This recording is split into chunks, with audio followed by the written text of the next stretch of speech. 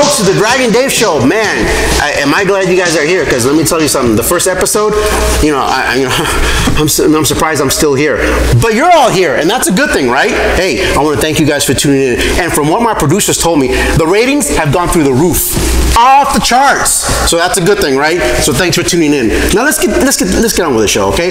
My first guest, he is the man himself. He's none other than the BTW Wrestling Champion. We're going to talk about some of his matches. We're going to talk about some of his opponents, and one match in particular that I'm very interested in coming up December 2nd at the Newark Pavilion, and I'm hoping you guys will come out for that one.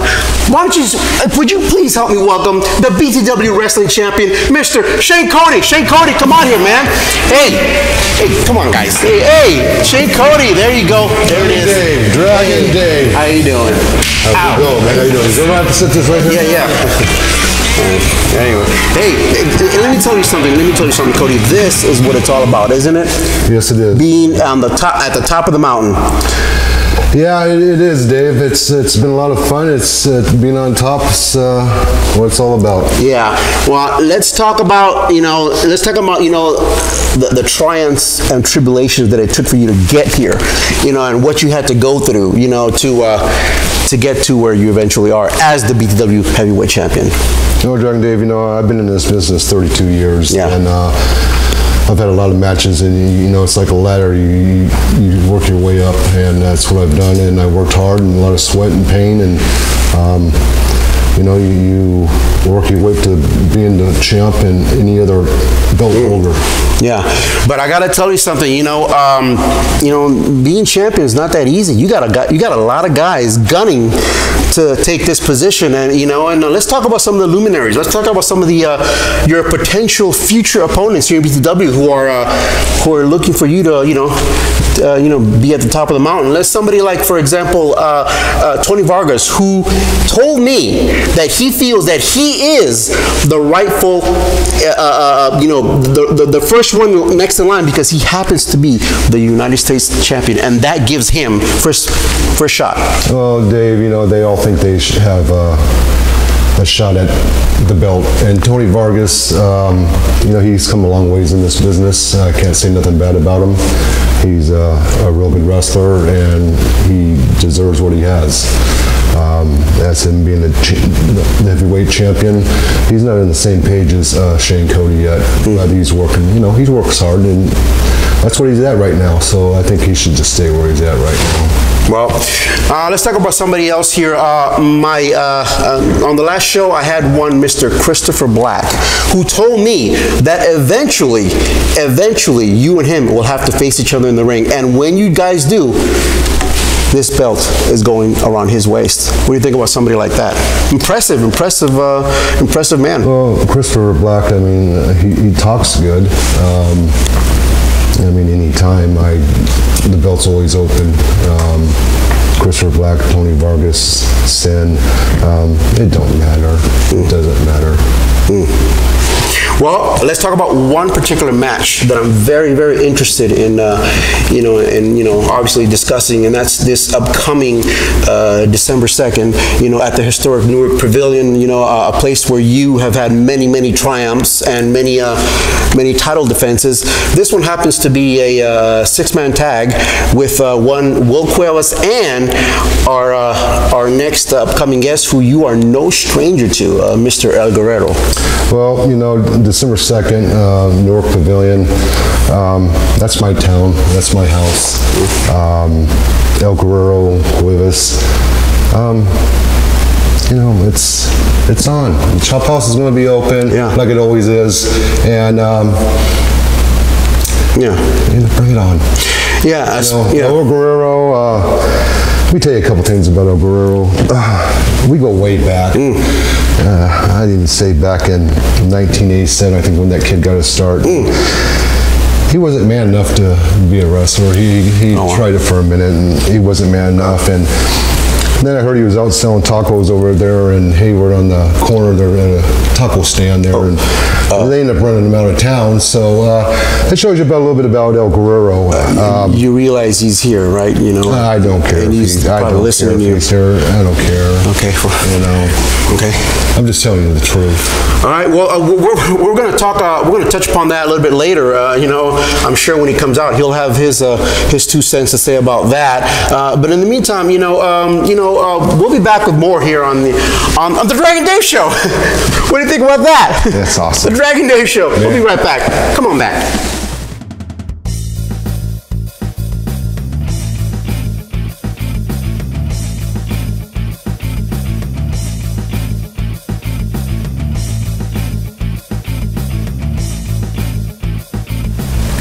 Welcome back to the Dragon Dave Show, and I'm here with the BTW Heavyweight Champion, Mr. Shane Cody. Hey, and of course, hey, the main title. This is what it's all about. The BTW Heavyweight Championship. Now, I got to tell you something. I would like, if you don't mind, I would like to get into a little compilation clip of some of your greatest hits, from courtesy of the Chop House. Okay. So why don't we get into this clip, and then we'll be right back. Let's roll this clip.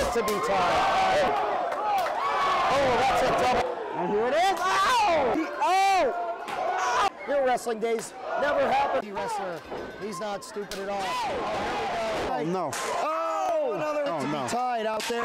And a third in your big time wrestling, and those fumigated. Wow, that was devastating. I'm telling you, I don't think those guys are gonna ask for any more reservations at the Chop House. You know what, Dave? I tell you what, when the Chop House gets going, it just doesn't want to stop. I split a lot of skin and made a lot of blood. Yeah, well, I saw that. Let me tell you something. I mean, one guy in particular who did not appreciate some of the Chop House was our next guest, El Guerrero. So you were talking to him earlier. You were talking about him earlier. But before we get into him again, I want to make a correction. Our producer told me that this upcoming match is actually a 3-way dance, not a 6-man tag. It's a 3-way dance between you, Will Cuevas, and El Guerrero. Yes. Talk about your opponents that night, starting with El Guerrero, as you were alluding to him earlier. Well, let me tell you something about El Guerrero. He's been riding my coattail since '87, and you know why he's been riding my coattail since '87? Because he's trying to make a name for himself. That's the only reason he's around. And then he sneaks back into big-time wrestling right through the back door, and he goes, what does he do? He goes right to the top boy. Yeah. And that's Shane Cody, and you don't want to know why? Because he's trying to make a name for himself. Well, El Guerrero, December 2nd, it's on. You thought the Chop House split you open before? I'm going to make your back bleed. I'm going to make your chest bleed. I'm going to make your nipples bleed. What do you think about that, El Guerrero? He's here. He's back. I don't care if he's here. I don't care who's here. Okay. Well, I'm not him. Well, okay, now let's talk about your other opponent that night. Don't forget, Will Cuevas. What can you tell me about him? Well, I can't tell you too much because I don't know too much about him, but after I get done with him that night, he'll know about Shane Cody. Yeah. I'm pretty sure. Yeah, he will. Yeah, devastating. Let me tell you something. Now, of course, let me ask you something. I'm sure anybody would like to ask you, what does it take to be a champion? Because being on top of the mountain, there's a lot of demands. There's a lot of training. I'm sure you go through a lot of opponents just trying to get to you to get this title. What does it take to stay on top? Let me tell you what, Dave. Like I said, I've been in this business 32 years. I forgot more than any of these guys will probably ever know. It's just a lot of work, a lot of dedication, breathe, eat, sleep, wrestling. And it's just, you work your way up to the top. That's what it's all about. It's just a lot of work to be a champ, any kind of champ. So let me ask you this. Is it harder to get there or to stay there? Both, yeah. Yeah, I'm sure there's a lot of blood, sweat, and tears on both ends. It's hard to get there, and then when you get there, everybody wants you. Everybody wants you. Well, I'm sure the Chop House will remain open for business for a long time to come, because I'm sure you don't want to let go of this precious metal here. No, I want to let go of it. It's part of me now. Well, I got to tell you, folks, we're gonna talk more about this particular match, and of course, Friday, December 2nd at the Newark Pavilion. You guys gotta come out for that one. And you heard what Shane Cody had to say. Well, now after the break, we're gonna bring out one of his opponents on that night, a man who has a lot of history with Shane Cody, and that's El Guerrero. We're gonna talk about him. We're gonna talk about his background. We're gonna talk about his purpose, his mission here in BTW, and just stay tuned for that. I mean, let's just hope that everybody stays in one piece. Stay tuned for more. We'll be back on the Dragon Dave Show. Hey, how about that? Man, Dragon Dave Show. Hey, woo, stay tuned for that. Stay tuned.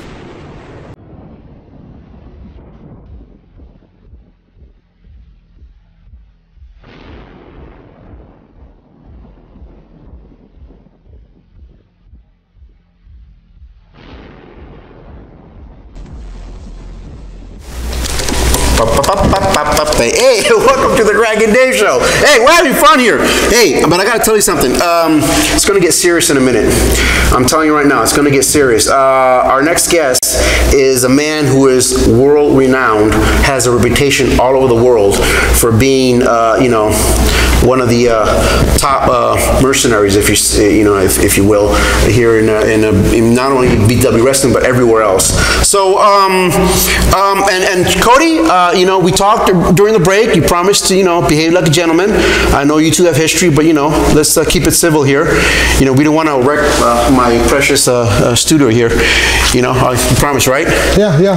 All right. So professional that I am. Yeah, professional that you are. See. Please, folks, help me welcome. Would you please help me welcome a man world renowned all over? We're going to talk about him. We're going to talk to him right now, Mr. El Guerrero. El Guerrero, will you please come on here? Hey, all right. You know Shane Cody, right? Okay. All right. Okay, over here. Hey, El Guerrero. Hey, that's good. All right. Come on. There you go. Right there. Right there. Yeah. Come on. So hey, get comfortable here. It's the Dragon Dave Show. Oh. Yeah. Get. Well. Okay. Yeah.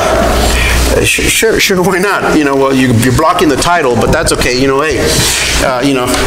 The title, the BTW Heavyweight Championship. We're going to talk about this. We're going to talk about, there you go, over here. There you go, right here.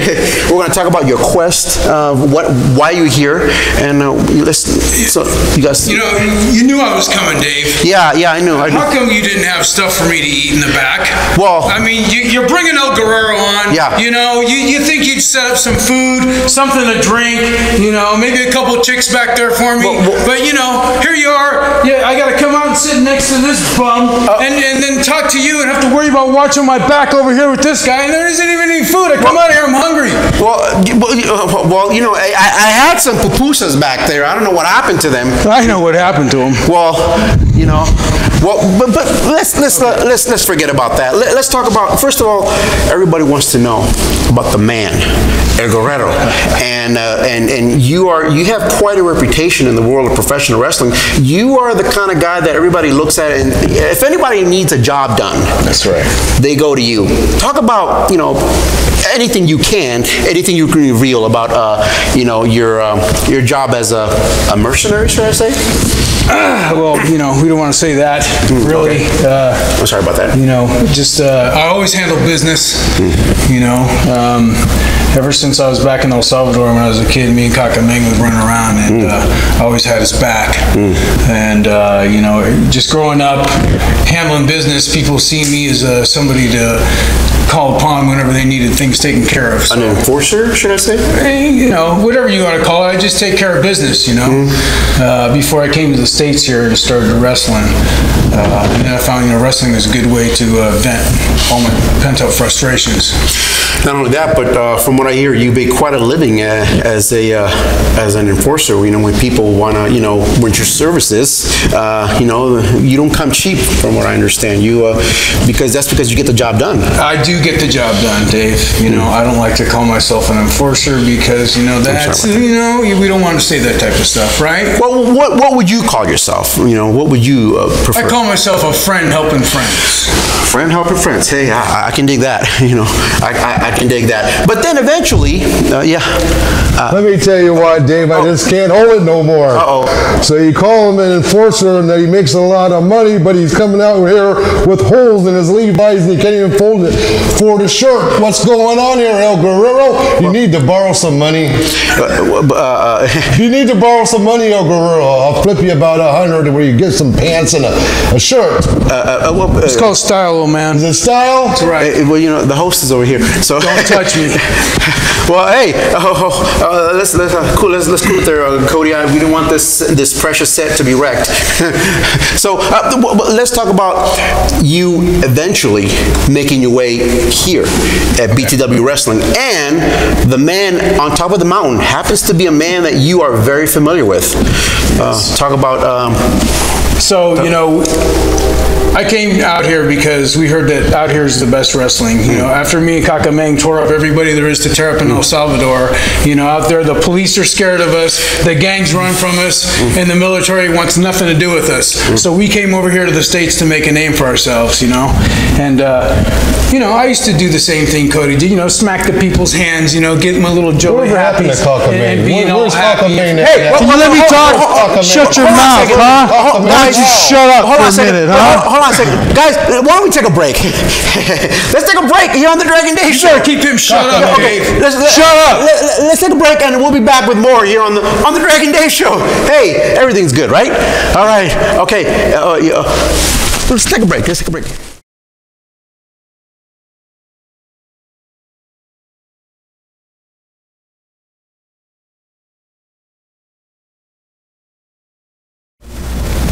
Hey, welcome back to the Dragon Day Show. All right, my guest. Hey, this thing is getting quite intense here. My guest, of course, El Guerrero, and of course the BTW Heavyweight Champion Shane Cody. Everything's good. Everything's great. So let's talk about some of your matches that you've had here in BTW Wrestling. One in particular that I'm very interested in was a match that you had with one Mr. Jack Madison, and a man who was on a roll here in BTW Wrestling, and unfortunately you two met in the ring, and I would like to bring a clip of what happened that night. Let's show the clip of El Guerrero against Jack Madison. The guy can wrestle, but God, just the attitude of him. I don't know why anybody would cheer for this guy, and I don't think they do. He gets a chorus of boos, and look at that, working on that left shoulder arm area again that he attacked, again on the steel cable. And I'll tell you, Dave, he's going for long-term injury, not just a short-term win. Why not? Dave, Dragon Dave, sometimes I'm telling you, after all these years, you surprise me. Well, El Guerrero is not the kind of guy who just likes to beat you 1, 2, 3. He likes to leave a lasting impression. A little memory, so to speak, to his opponents, and it looks like he's dropping some memories on Jack Madison. Well, I'll tell you what. First of all, we've got a rookie referee here, young Justin, and he's now you can't do that. That's got to be a DQ right there. To BTW. Come on. Welcome to BTW, Justin. Oh yeah. Well, there's the bell. Finally, yeah, we got the Justin. You can't put your hands on a referee, and look at Madison out here on this. Hey, this is not even a concrete floor, folks. This is a parking lot area, and that's tarmac, and it's midsummer now. Fans, the referee has disqualified El Guerrero for attacking the ref. Your winner by DQ, Maverick Jack Madison.